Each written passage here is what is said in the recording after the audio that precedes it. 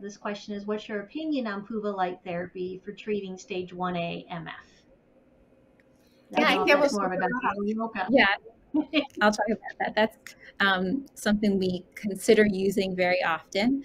So PUVA is a type of phototherapy that involves kind of two steps. One is taking a medication that sensitizes you to UVA radiation. PUVA is probably one of the most longstanding treatments that have been available for CTCL, and so we know a lot about it. We know that it's quite effective. However, we've also learned that it does significantly increase your risk for skin cancers.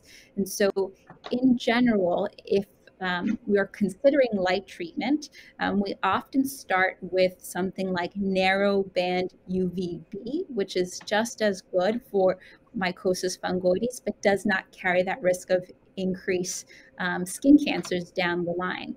With that said, for patients who might not have had improvement with narrowband UVB, PUVA is sort of the next step that we go to stick with the phototherapy. So it certainly has a role to play for treating mycosis fungoides, especially for someone who has many spots in many different locations, especially if they haven't improved on other forms of treatment.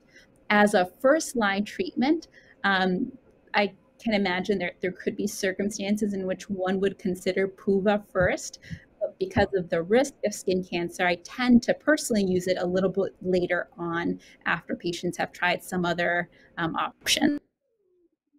And I've heard NB-UVB can bring spots to the surface and almost seem to make skin worse before better. On average, how long does it get worse before the skin starts clearing? It's a great question, and it's actually really important to keep that in mind. And I would say sometimes even taking a hot shower can immediately make the skin look a lot worse. And so we think part of it might just be that the increased warmth and blood flow to the skin might make spots that were always there just more noticeable, necessarily that it's making the disease worse. I would say because it takes roughly about 3 months before we start seeing improvement with phototherapy, we would tolerate things getting worse within those 3 months. Again, there's limits to how much we're comfortable with becoming more active during that time. With that said, we often prescribe topical steroids for someone to use while they're also doing phototherapy, just to keep comfortable and try to keep those mild flares under control while we get you on more stable dosing for the phototherapy. So our next question is, what is the consensus on maintenance NB-UVB for early stages, or only treat of lesions when lesions appear? I mean, there is no consensus on maintenance narrowband UV. As a matter of fact, there's a lot of controversy.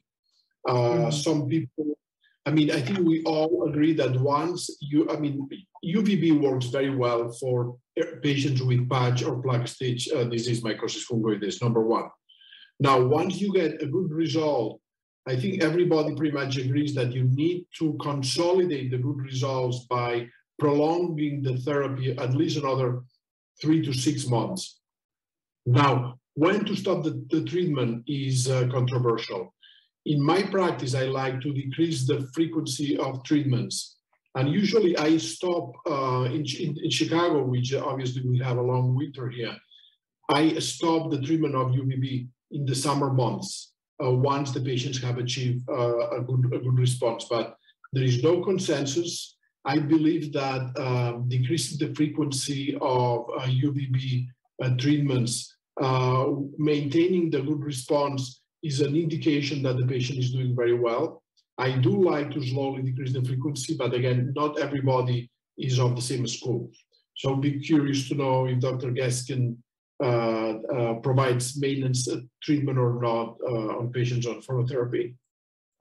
Yes, so I completely agree, There's no consensus. And in fact, there are several schools of thoughts on the subject of maintenance therapy with narrowband UVB. One of them are very strict proponents of maintenance, and the other is opponents.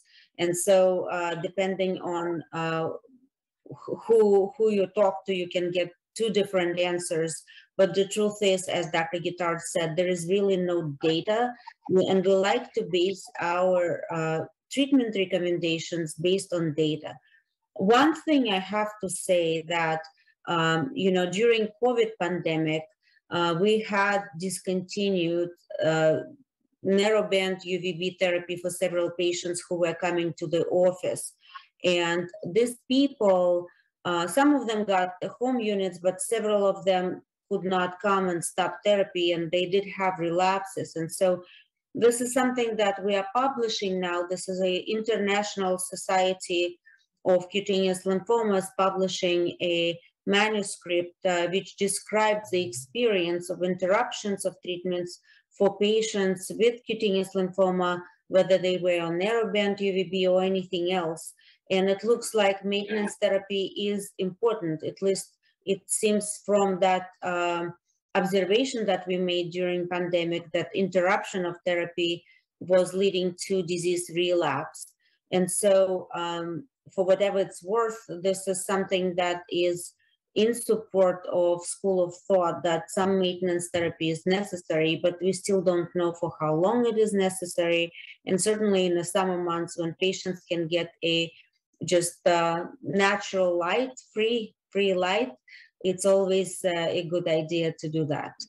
So I'm a 51-year-old Black woman recently diagnosed with stage 1A MF. I have patches.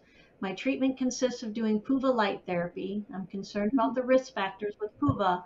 Would switching my treatment to UVB therapy interfere with my progress?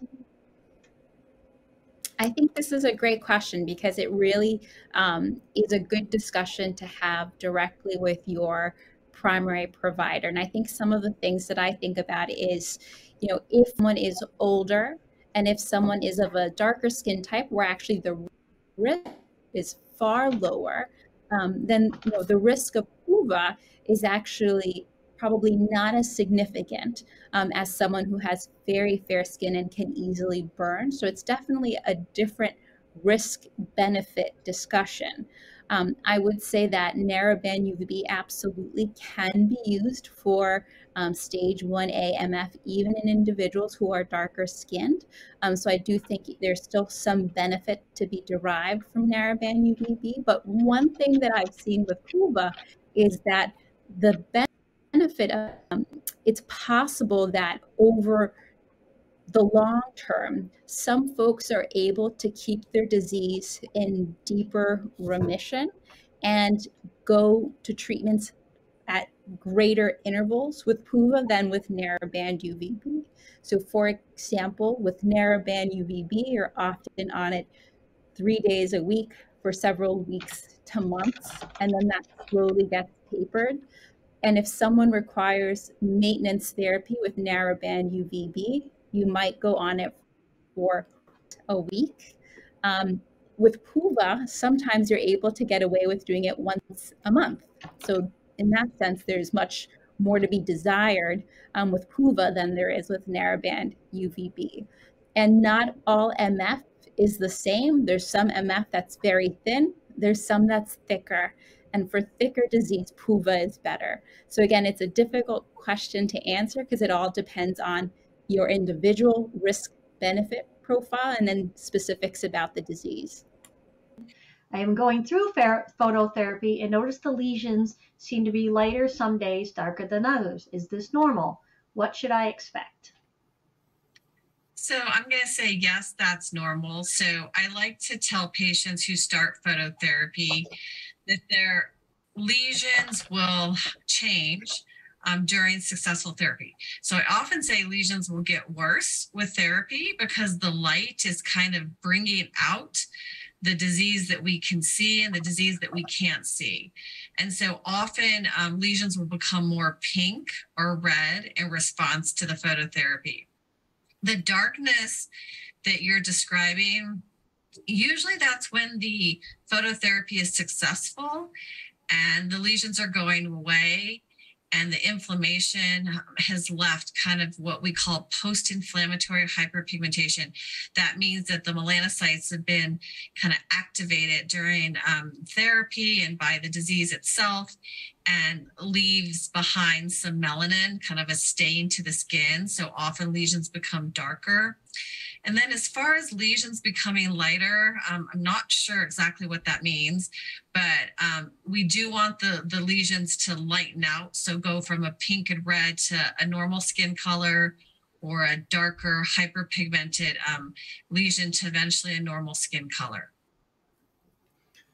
Yeah, maybe I'll just add, you know, Dr. Pacheco always likes to say when we see patients together that it's really important to sort of understand an individual's skin, because I think everybody's a little bit different in terms of how their skin, of course, looks and their pigmentation in their skin. And really, there are different types of mycosis fungoides, and that can look different in the skin. For an example, some people have what we call hypopigmented mycosis fungoides, where they lose the pigment, and that's very different than other individuals where it presents as classically sort of a red, itchy rash. And sometimes the rash is flat where you can't feel it, and sometimes it's a bit thicker or rough. And there are still other subtypes where the skin can even kind of look sort of wrinkly, or they're just different kinds that Dr. Pacheco, being a dermatologist, certainly appreciates much better than myself. And that's why it's really nice to sort of, for us both to see patients and to have sort of the expertise of both dermatologist and an oncologist that can help treat you and make sure that we're identifying how you're ensuring that you're responding well to the therapy. And if there is a progression or the skin's getting worse, we really want to make sure that it's a progression, and not just, like Dr. Pacheco was saying, that where the skin may be changing colors or changing the way it looks because of the light therapy, when really it's responding. Is combining phototherapy and regular sun exposure recommended? Oh, that's a great question. I will tell you, before we were able to get home phototherapy units, and patients did not have access to a hospital-based or clinic-based phototherapy unit, we would often counsel on getting natural sun exposure during peak hours. So peak hours are between 10 and 3 p.m. and anywhere from 10 to 20 minutes of full body exposure. So like, the entire legs or the entire back or the entire front side of natural sun exposure is thought to be therapeutic for patients with certain skin diseases, not just cutaneous T-cell lymphoma. And then of our patients that are on phototherapy, I do think just in general, dermatologists counsel against sun protection, and we view phototherapy as the treatment modality. Phototherapy is often a specific wavelength of light, like narrowband UVB is 311 nanometers. And we prefer that. And then we prefer protecting the normal skin from regular sun exposure, which is the entire spectrum of UVB and UVA and potentially some UVC.